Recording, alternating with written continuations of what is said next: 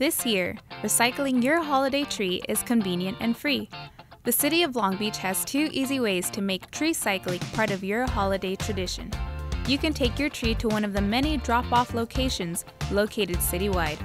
These locations are open Monday through Friday from 9 a.m. to 5 p.m.